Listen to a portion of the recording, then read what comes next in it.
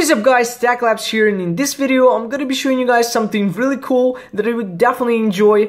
So guys, this is all about the control center. So right now in control center we got all these toggles right here, and as you know they are not actually changeable. So if you got there in airplane mode, then Wi-Fi, Bluetooth, they are not changeable at all. You cannot configure them and do anything with them. But guys, in that video I wanted to show you guys a redefined experience of the control center in the notification center. So let's get started.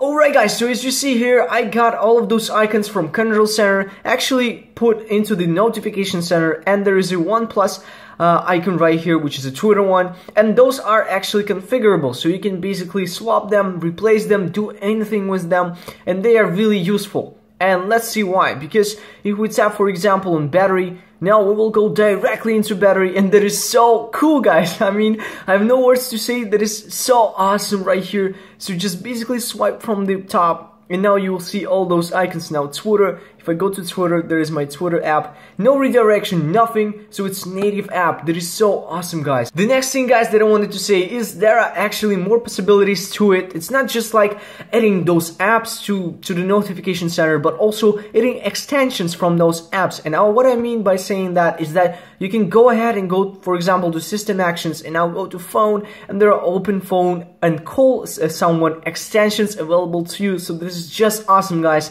This is just insane. I mean, why this application is for free, I don't know, guys.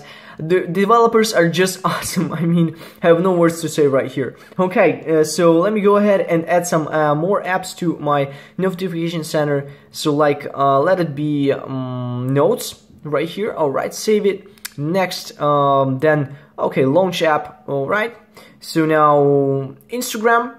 For instance, Instagram, okay. So now we can go back to our notification center, and there should be more icons open right here. So let's try it out. Okay, let's go to calendar. As you can see, that's instant. That's awesome, guys. Okay, so like Instagram. That's amazing, guys. That's really amazing. And let's try one more. So like, okay, so home, what that means.